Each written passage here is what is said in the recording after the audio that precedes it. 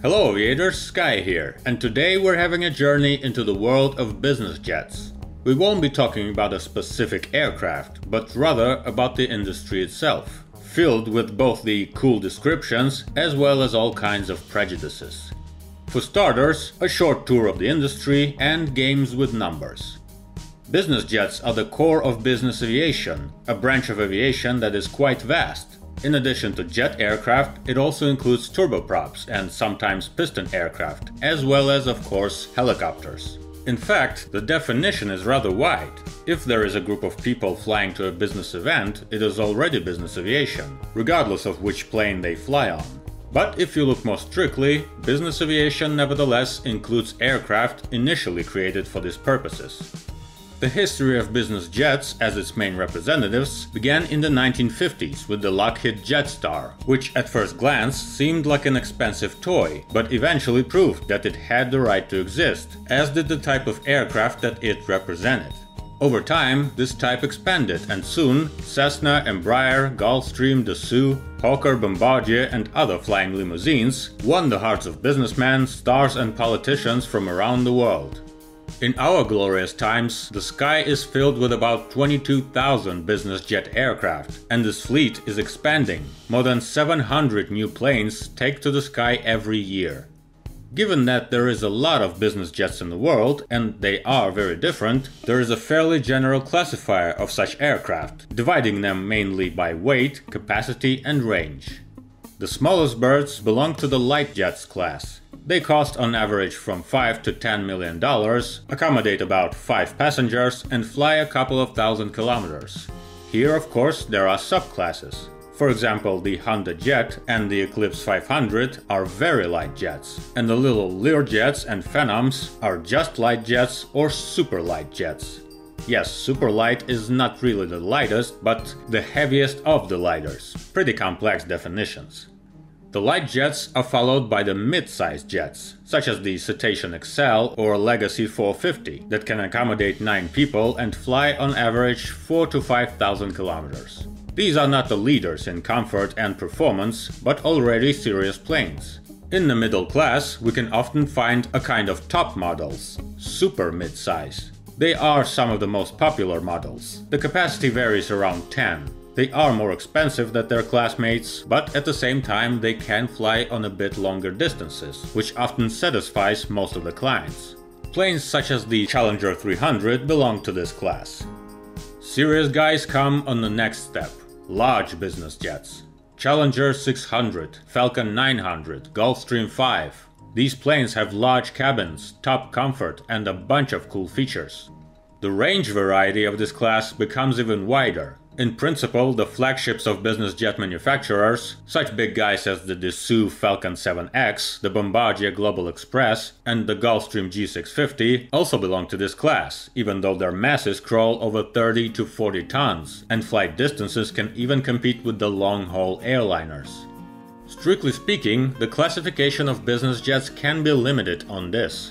However, I will note that these descriptions are rather arbitrary.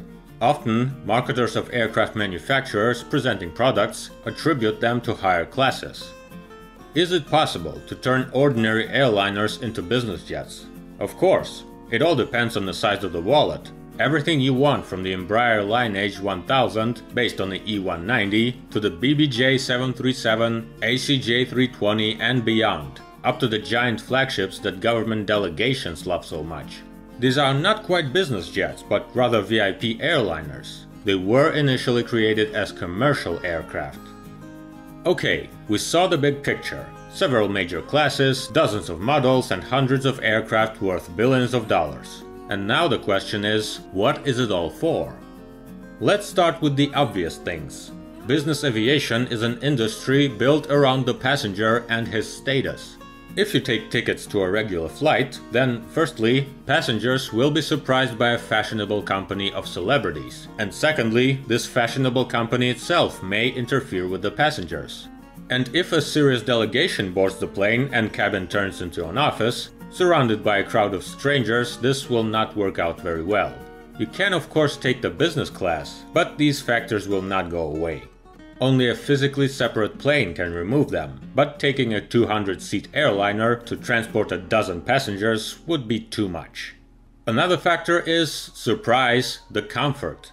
The brightest factor is the interior of the aircraft. Leather chairs, full-size monitors, tables and interior elements made of natural wood. Beautiful.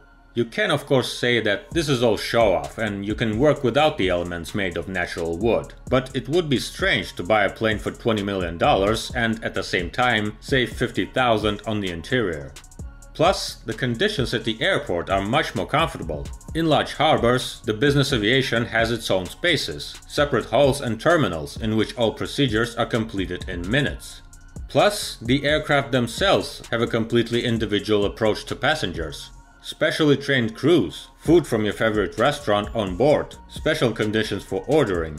When there are only a few passengers and the prices are high, such features become standard. There is also an emotional factor here. You know the plane and its technical condition. You know who maintains it and how. You know the crew. In this case, a personal plane gives maximum comfort.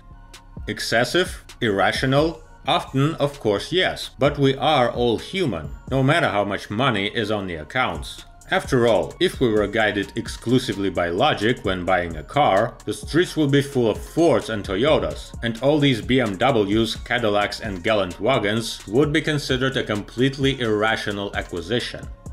After all of this, you may get the feeling that business aviation is needed only to fly separately from ordinary people with style and comfort. And the business jets are just flying Rolls-Royces, in which billionaires with bags of diamonds and fashion models fly to Dubai to drink champagne at $100,000 per bottle. That is the case, of course, but such a format is not the only one, and not the main one. The question immediately arises, if it is not a matter of luxury, then what is the point of such flights? Probably the most popular question, why should people fly somewhere on business in a world that has internet, phones and Skype, for example? The discussion of this issue often gets absurd and brings up another question. If everything can be solved with Skype, why do people even leave the house? Practice shows that even the most technologically advanced people, like Jack Ma, Elon Musk and Tim Cook, constantly fly to summits and meetings, because no matter how effective the internet is, a personal meeting is sometimes necessary. And what about the work requiring physical presence? Frequent corporate jet passengers are, for example, the workers who need to do something on the spot. You won't repair a generator on Skype, and you can't assemble an engine by a phone call. Here, of course, the balance of costs and benefits is important. There are special business air transportation companies, as well as corporate departments, that are looking for ways to ensure maximum efficiency, and they quite pragmatically calculate when and how it is best to transport people. And it often happens that corporate planes are the best at performing this task. For example, if you need to transfer several top managers of a large company with $1 million salary per month, their time is incredibly expensive, and it would be desirable if this time was spent at work, rather than on sitting at the airport or in a hotel waiting for a flight. And this applies not only to the billionaires and presidents, but also to the special personnel. A breakdown has occurred at some remote facility, and immediate repairs are needed. You can save several thousand on airline tickets and lose several million during a facility's downtime while waiting for a flight, or spend more on transportation, but deliver people to the place as quickly as possible. Access to the plane, prompt service, and a direct flight are doing their job. This is no longer a luxury, but a necessity. In general, the attitude towards business aviation exclusively as luxury is often harmful. Most people perceive business jets as just beautiful toys, a kind of Ferrari but with wings. But unlike the Italian supercars, these aircraft are primarily a working tool, and like any tool, they should be used. You can spend $3 million a year riding your plane around the world, or you can keep it in a hangar and still spend $1 million a year on keeping it in a hangar. In concept, this is similar to normal commercial operation. The more you fly, the better. Although business jets fly 300 to 400 hours a year, which for a regular airliner of course is nothing. Another feature of aviation in general, and business in particular, which intuitively many people do not accept, comes from the discussion of flight hours. The concept of a plane's age is very arbitrary. Business jets undergo all the necessary maintenance procedures, allowing them to be significantly upgraded and to fly for a very long time without compromising safety and comfort. Therefore, in the sky, you can often find planes that were assembled decades ago and still feel great above the clouds.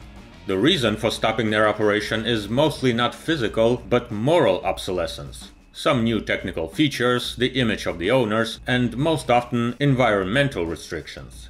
The absence of strict age requirements makes the secondary market the most preferable. What is the point of buying a new plane if you can take almost the same, often much cheaper? And there are so many proposed options that choosing the right one is not a big problem. However, the stereotype that old planes are dangerous can be harmful to customers themselves. People not familiar with the industry may demand a completely new aircraft straight from the factory, not for some awesome innovations, but simply because they are afraid of 5 to 10-year-old planes, and overpay millions because of this fear. Well, okay, they don't get old, they fly a lot and give comfort. But still, those aren't really the selling points. What else can a business jet offer? One of the most important advantages of business aviation is the flexibility of transportation. The first plus has already been mentioned: efficiency. Business aviation makes it possible to get a plane exactly when necessary, without referencing the airline schedule, and to perform a direct flight to a destination in a minimal amount of time. Let's go further. What if you need to quickly visit several places located in different cities? On one side of the scale, there are several airlines, transfers and time intervals between flights. And on the other, a plane that flies clearly along the specified route. In regular travel, the passenger adjusts to the flight, and in business, the flight adjusts to the passenger. Another, at first glance inconspicuous but gigantic advantage of business jets is their small size, weight, and as a result, much more modest requirements for airfields. Here, they combine the comfort and capability of large aircraft with the flexibility of small planes. Even very large business jets need the runways much shorter than the runways necessary for most of the classic airliners, not to mention the large wide-body planes. The fact is that there are thousands of airports all over the world to which the large commercial planes simply cannot fly, and where either the business or general aviation or the small regional companies operate. So, choosing the destination, you may find that airlines simply will not take you there. This is not just comfort, but also logistics. Which is easier, to immediately fly to the destination with a business jet, or, again, fly the transfers by several planes of several airlines? Moreover, curiously, the ability to work at regional airfields is very useful not only to the airplanes, but also for the airfields themselves and their regions. Active flights increase traffic.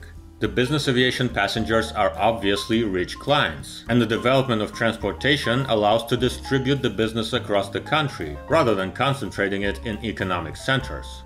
This is one of the important factors that force the governments to support these industries at home.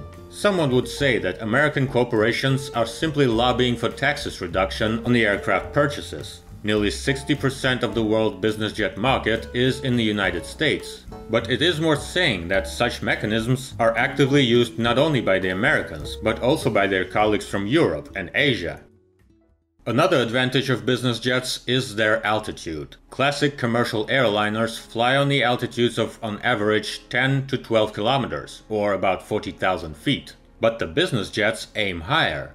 Medium-sized planes are easily gaining the ceilings of commercial airliners, and their bigger brothers, such as the Falcon 7X, Bombardier Global Express or Gulfstream 6, are capable of flying at 15.5 kilometers, or over 50,000 feet, above their commercial counterparts. It duplicates the almost forgotten bonus of flights of supersonic airliners that could freely soar 18 to 20 kilometers high. Big business jets of course do not rise to 18 kilometers, but the heights they fly on allow to choose more optimal routes over the main traffic.